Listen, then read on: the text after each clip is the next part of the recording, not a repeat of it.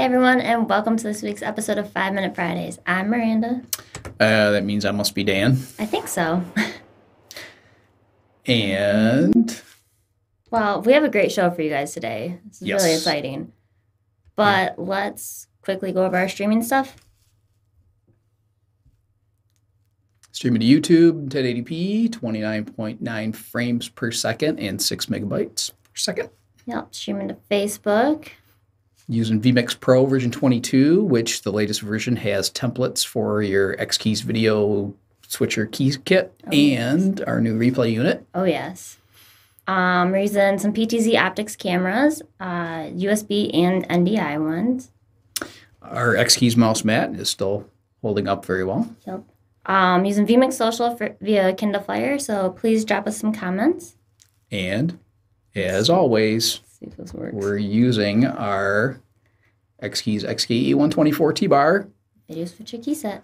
to control everything. Yep. So today, you guys have a treat. I think I'm a big fan of Scott Blake, and I can't remember if Scott contacted us or if we found his video online first. But it's a lot of fun, and so let's introduce you to Scott. Yeah. All right. Hi, Scott. How's it going, X-Keys? Great. Make sure I have your audio on. So Scott, I think the best way to introduce you is to show everybody the original track timing video that you did, and then they'll get introduced to you the same way I was. So let's just do that, and then we'll come back. Sounds good. All right. Take it away. Yep.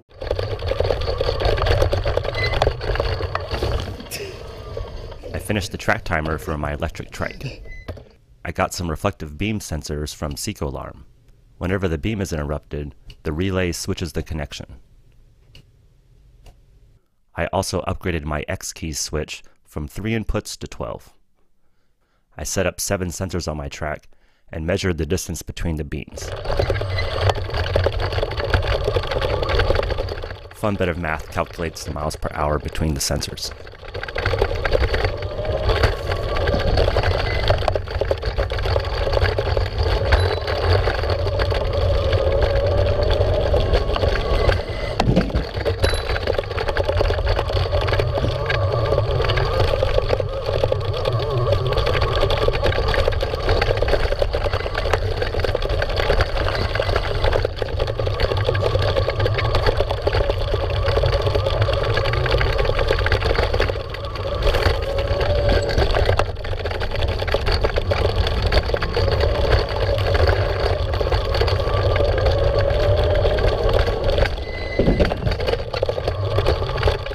I also set up Google Sheets to calculate the lap times, depending on which loop I've completed.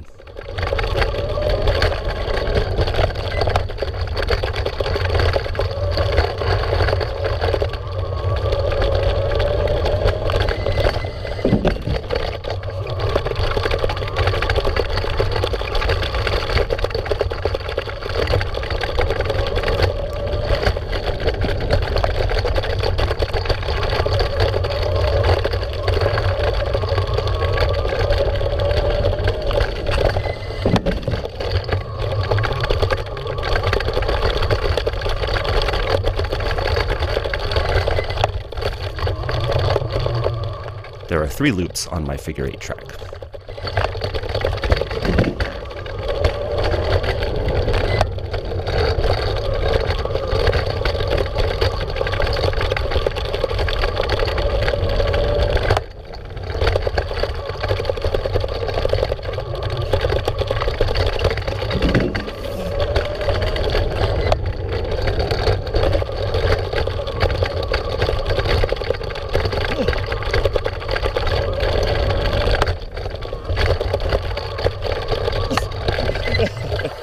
Thanks for watching. That was great. I never get tired of watching that. It's just It's super fun. Yeah. That was 3 years ago. I just looked on my email. I contacted you in November of 2016. Okay. Okay. It Yeah. looks like you had so much fun doing that, like everything about it, planning it, and obviously actually completing it. Yeah, no, I started off just as riding around my backyard, and then I was like, I wonder how fast I'm going, and yeah, it just sort of spiraled from there. I still ride almost every day when it's not raining. Right now, it's a bit of a mud pit. But yeah, it's right outside this window. That's The track. awesome. Where are you located, Scott? Omaha, Nebraska, right in the middle. Nice. Very cool. And my next question is, what do your neighbors think? So I've got obviously neighbors on, let's say, four sides, one on each side, and only one out of the four has ever complained, and rightfully so. So it goes around the front of the house, and I've wiped out and done a complete yard sale into that neighbor's yard. And so Oh they my were like, "Hey, gosh. can you not like wipe out in my yard?" But they have little children, and the children come out and like cheer me on. And then on my other side is a police officer, and he's actually gotten in the trike and done a lap. And Nice. so yeah, the neighbors are. What the real thing is? The trikes are electric, and so there's no loud gas and no smell. And I really think that makes the biggest difference.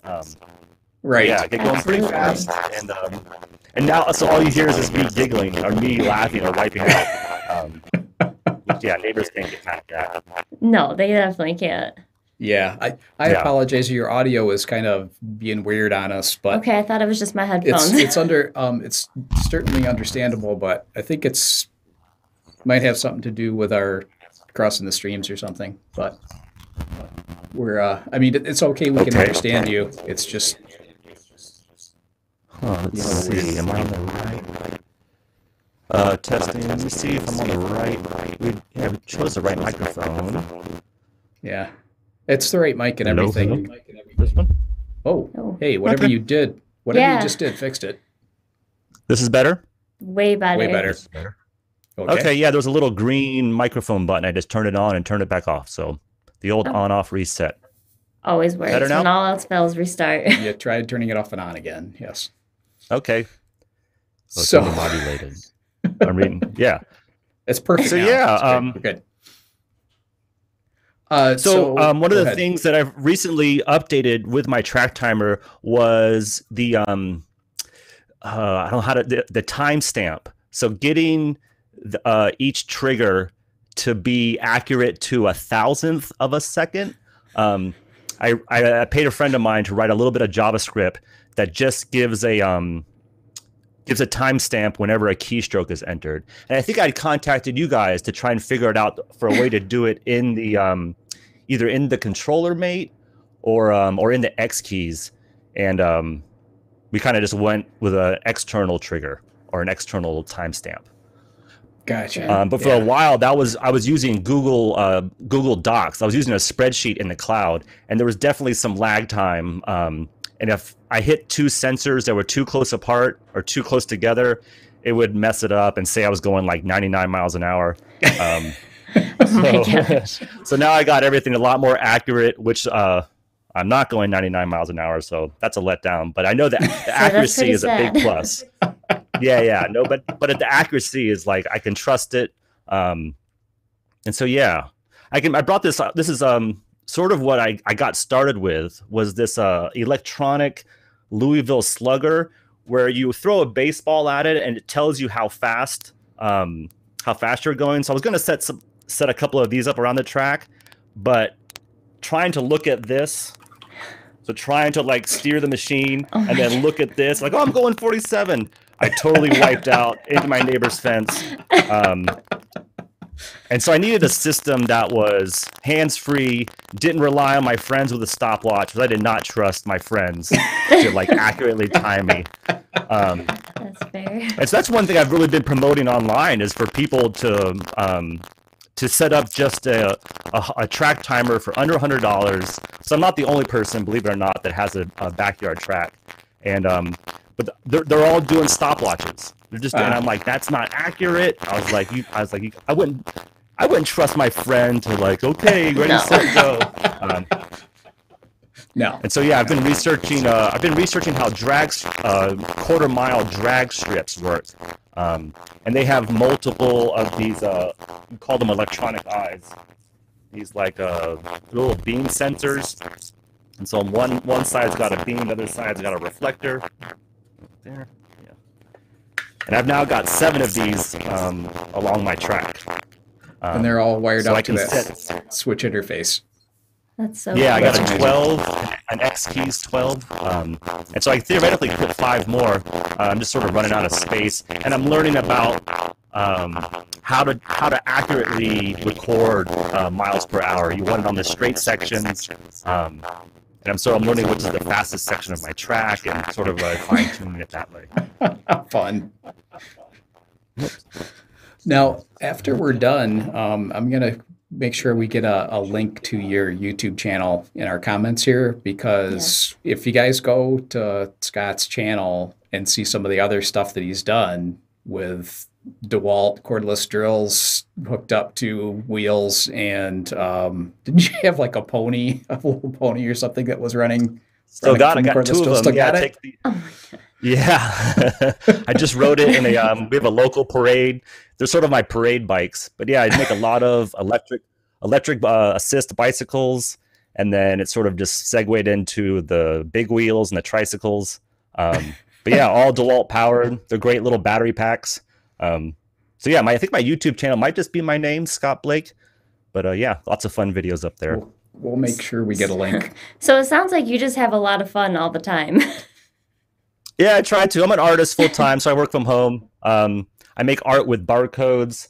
Right now, it's gearing up for Halloween, so I make barcode tattoos, which people dress up and put barcode tattoos in the back of their head. And so yeah, it's my busy season. And then I make lots of weird stuff. But yeah, and I just like to have fun. I like to be in my backyard, and some of the trikes that I build, they go about 30 miles an hour, so they're not necessarily legal to ride on the street. And so it made sense to have a place that I can sort of practice, and yeah, my backyard seemed perfect. I mean, why not? What else are you using it for? Yeah, and I have a skateboard ramp in the basement, so yeah, it's kind of become my little Okay. That's awesome. And I have friends. So yeah, the cool thing is I have friends over, and now we can all race against the clock. My track's only wide enough for one trike to go at a time. You can't pass at any section. Right. And so we all just race against the clock, and we can truly. And then I make little printouts for people that has like their top speed compared to the top 5 of all time. And then I've got I've got it broken down into like loops and laps and then speed traps. So lots of data. I'm a total like spreadsheet nerd. So I get really into like, yeah, I love it. And the X keys is great. The X keys was that missing link. I didn't know how to get from the invisible beam to in the computer. And now I use these little. So the X keys has a stereo plug. Yep. And I found these little. I don't know if you can see that, but these little adapters that have 3-wire. Yeah, that are perfect. And so I bought a bunch of these that are in my X keys 12 now. And then I think I have about 1,000 feet of wire running from the X keys to all the different sensors. But it's just cheap, like telephone cable wire. So super thin gauge, and it snows here, so I even can run the track in the wintertime. And the sensors are rated for outdoor, so yeah. That's awesome. So here's my question is, if you're running in the wintertime, do you get better times in the winter or the summer? No, I definitely the summertime when it's dry and hasn't rained in a minute. I think I would say my most accurate top speed is probably 25 miles an hour in the driveway. But the snow's super fun just because it's super slippery and yeah. All right. Well, let's close out our main segment and then come back for Q&A with Scott. Thanks, Scott. We'll be right back with you. Sure thing.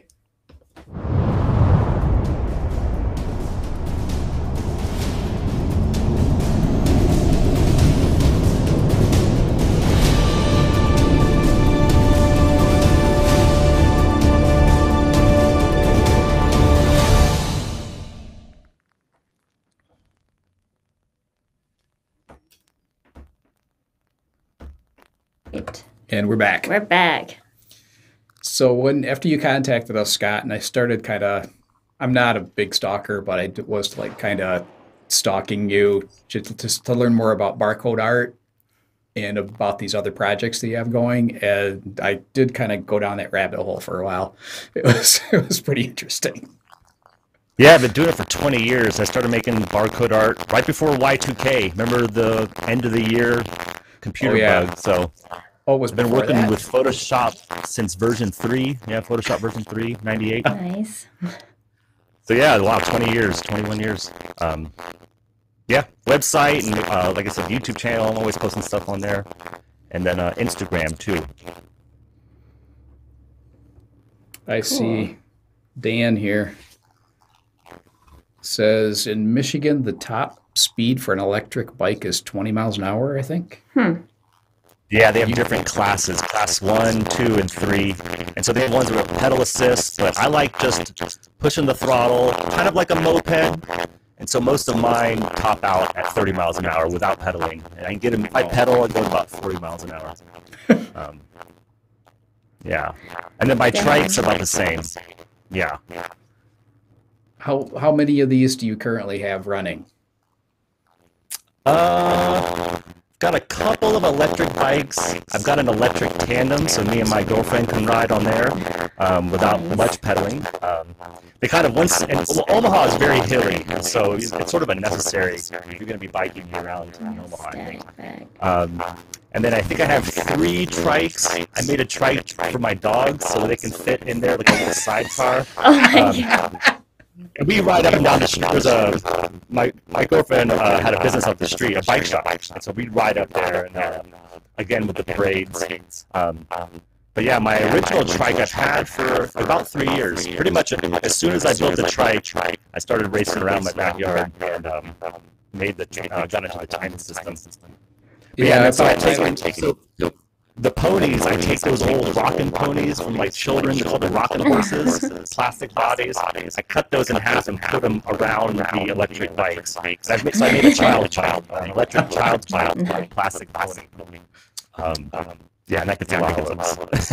I apologize. We're having those audio issues again. They crept back in. But again, we can clearly understand what you're saying. Yep. It's just got some weird little feedback thing in it or something. Not sure. Okay, I don't know. Oh, and it's gone now. Okay, I just did that thing where I pushed the green on and off. So yeah. Okay. Hopefully that works. That works. Sounds better. So, viewers out there, you guys have any questions for Scott? There's little chat comments going back and forth. Dan says he loves the garage part of the loop when we watch that video. Oh, I had another question. Yeah, so originally with the garage, it was only, I think, maybe 24 inches wide, and my trikes are 36 inches wide. So I had to go at that. I had to knock out center blocks. It was a whole thing. And then I made the ramp, and at first the ramp was like complete launch level. So now I've mellowed it out so you don't. It was fun catching air, but there's a tree right there, and thankfully no one's gotten hurt. Knock on wood. It looked like in the video that you could catch some air from that. So yeah, sort of mellowed that out now. And also now I catch air going down the ramp, sort of threading the needle. And I've wiped out a few times going down and just sort of yard sale in my garage, but no, it was definitely worth it. I guess the one thing I would or I wish I would have done is I wish I would have done it sooner. Like as soon as I did it, I'm just like, why didn't I do this sooner? It's so much fun. And now when I see people's yards, I'm just like, you should have a track back here. I'm just like, why doesn't everyone have a track? And what are you doing with this garage? You should put a hole in it. You know, that's kind of what I'm thinking about my yard. Might as well just make a track. I don't want to mow it all. Exactly. Oh yeah. No, I've got chickens and a little garden over there. So no, I'm definitely not into mowing either. Although the track, there's a lot of maintenance with the track, but I like it. It's exercise. I have to go out there and rake it, and I'm constantly building berms and it's a lot of fun. That's fun. Gonna get it banked for speed so you can increase your turns. Speed on the turns. Yes. How did you hear about X keys to use with your setup?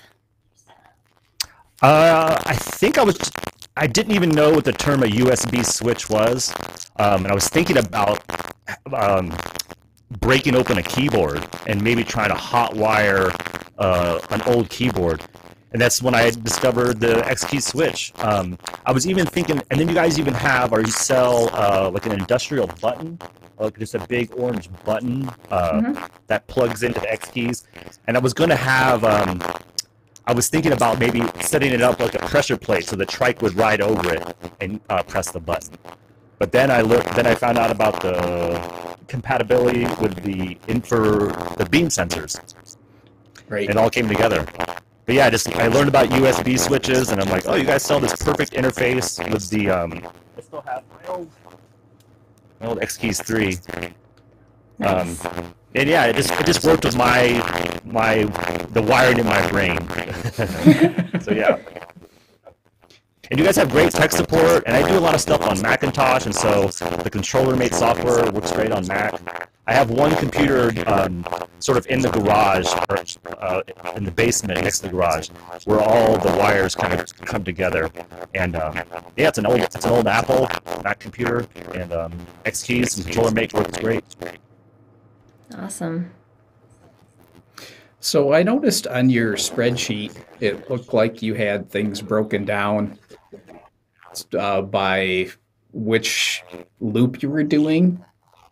Yeah. How do you know what loop you're doing on the trike, or do you set that up ahead of time? So it's a figure eight track. Basically, the front yard and the backyard, and then sort of the middle is the three laps. And then I've got enough sensors set up, and these super long if-then statements. If you know that, like a spreadsheet, an if-then function. Yep. If I go to this, if I hit this gate and that gate, I know I'm going in that direction. And so yeah, it's a big long if-then statements. A lot of VLOOKUP sorting. But it's super accurate, so I'm measuring down to the thousandth of a second. And I think now the thing that I'm finding is maybe the slow, or has the slowest reaction time, is the little sensor inside of here. It says it's 10 milliseconds. So I've been trying to get down, like trying to film a tenth of a millisecond. My cameras don't go fast enough, but I haven't got the X keys to stay on. I mean, the X keys can be triggered. I don't know. There must be a limit to how many triggers can be pressed in a second. But I certainly have it. It's not in the X keys. And so now I'm able to have my sensors pretty close together, and I can measure. Let's say it's 10 feet between the two sensors. I know how fast I'm going, just based on 10 feet. So yeah, that's why I have so many sensors in addition to knowing which lap I'm doing. Yeah, direction and miles per hour. That's basically, so now I have the backyard, inside, outside, clockwise, counterclockwise, counterclockwise, top 5. And then down here's the feed trap, the garage, the water barrel, and the fence. And then again, the top 5. Nice. Nice. I love spreadsheets. Sorry, we're having that audio issue again. Fortunately, we can still understand you, but Yep. Are you sure you're not a robot, Scott? There we go. I just love spreadsheets. No, I meant with the voice. Your human voice just seems to morph into robot and then back again. Okay. It might be like a cumulative feedback thing or something Yeah, weird I'm like not that. sure. So, but again, at least we can still understand you, so Yep. that's good. Okay. Well, Yeah, so if you're saying if I buy an X keys, I no longer need to mow my yard. Bonus. Yes. that's it, Dan. And my garage has never been cleaner. Like my girlfriend just loves. She's like, the garage is so clean. I'm like, yeah, I've got to like hit top speeds up through here. So, no, keep your garage clean. You won't have to mow anymore. Yeah, and it's quiet, and it brings the whole neighborhood together. So yeah, the local I definitely get talked about in the local Nextdoor app and the those kind of neighbor social media. People every once in a while like has anyone seen this strange man riding a big wheel? They all just want to make sure that I'm okay. Someone thought I might have been not okay, whatever that means, but turns out I'm okay. You're okay. Rudy has a question for you. Which sensors are you using? So they're similar to like a garage door. But I remember you used to see them when you walk into a Radio Shack or any sort of, and there's that beep when you walk in the front door and it beeps. Right. And so this is a Seco Alarm Enforcer, and I think they're about maybe $40 a piece. They're not cheap, but these are meant for indoor, outdoor, and it's basically just a relay switch inside there that when the beam gets broken, you can hear it click. You can hear the relay going back and forth. And so yeah, got them on Amazon, and they work pretty good. Cool. I'm going to do some checking for you if you want to really dive into this. I know that I'm not sure if it's in the switch interface firmware, but I know that some of our newer X keys actually have a timestamp built into them. Yep. So you can get a very accurate time from the X keys itself, regardless of any delay. You know, that's what we were talking about. And so, yeah, I was basically going to try and hack it. Or so yeah, right now we did my friend wrote some JavaScript that is works on the computer, a local sort of script. It seems pretty accurate, but he was saying that he thinks there would be a way to do it either in the X keys or in the controller mate. It's part of our data report of what millisecond that contact was made. And well, there you go. So it's in there. Cool. I guess we'd have to mine the SDK or ask one of the engineers a little question, but I can get you that info. Yeah, I mean, so one of my most popular videos is the X keys, and it's a DIY track timer for under $100. And I think if you guys could build in a timer, or like I said, a timestamp either into the controller mate, that would even lower the price. I've had several people contact me from like colleges that are doing electric go-kart races, and they have a little timer set up like in a parking lot, and they're using X keys. But right now the hang up was that last little bit of timestamp. Yeah. And so if you built it in there, that would be awesome. It's in there. I think we just need to get the info out, polish it. We do that a lot. We put secret features on our products and forget to tell people that they're in there. Oh, there you go. Yeah, no, I was totally looking. I think I even something. So with that, you think that would work even on an older X keys? It's all about like, is it firmware, or that be the controller mate? It was firmware in the X keys. At a certain point, we added that timestamp in, but I'm not sure which point. Right. So I'll have to do a little bit of research here, but I'll definitely let you know about that. So, guys, any more questions? Go ahead. Well, I know this system could be used, or has been used at RC. So for RC racing, a smaller scale track, I know for a fact that people use this X key setup with my little timing kind of rig together. So yeah, I think there's a lot of applications, not just for people like me with tracks in their yard. But also for like so the one thing it doesn't work really well on is multiple people. So like at a track meet, it's really hard to differentiate between multiple, because you're just breaking the beam. So yeah. Yep. And I thought about doing RFID tags in addition to but then that gets up into the thousands of dollars. And I'm right. Nice. Up there. Yep. Well, I think we have any more questions. I think our audience is out of questions. Everyone loves it. Everyone's saying it's very cool stuff. They're loving what you're doing. We really appreciate you taking the time to come out with us today, Scott. It's a pleasure to finally meet you, kind of almost in person, in video anyway. Yeah, this is great. Yeah, please come out to Omaha, Nebraska. We'd love to get you on the trike, do some laps, get you in the spreadsheet. Yes. That would be fun. Anytime. All right. So, bye, Scott. And thanks, guys. Have a good day. Thank you. Thank you. Bye, everybody. Bye.